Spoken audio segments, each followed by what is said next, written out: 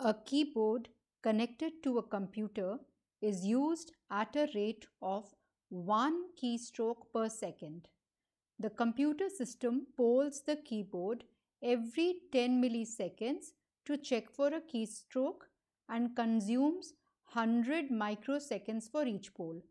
If it is determined after polling that a key has been pressed, the system consumes an additional 200 microseconds to process the keystroke. Let T1 denote the fraction of a second spent in polling and processing a keystroke. In an alternative implementation, the system uses interrupts instead of polling. An interrupt is raised for every keystroke.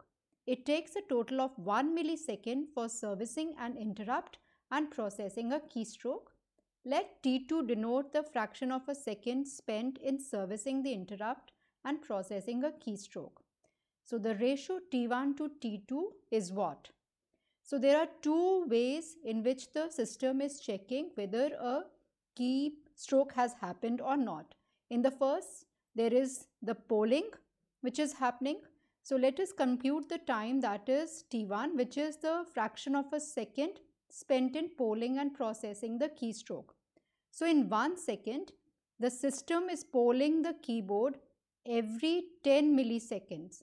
So how many pollings will be there in 1 second? Now we know that 1 second is 1000 milliseconds, and in every 10 milliseconds there is one polling that is happening. So number of pollings will be 1000 upon 10, which is 100 pollings.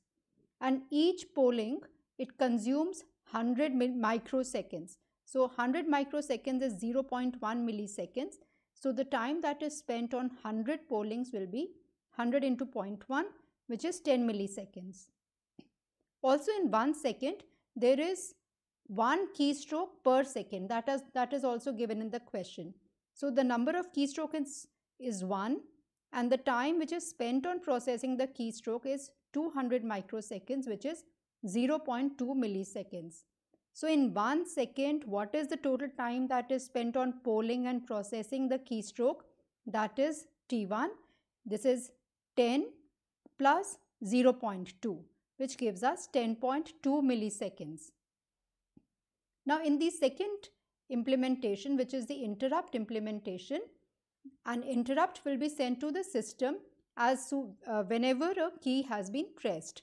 So we know that the number of keystrokes in 1 second is 1. So that means there will be only one interrupt in 1 second. And it's given that the time spent on servicing and processing the interrupt is 1 millisecond. So this is our T2. So T2 is 1 millisecond.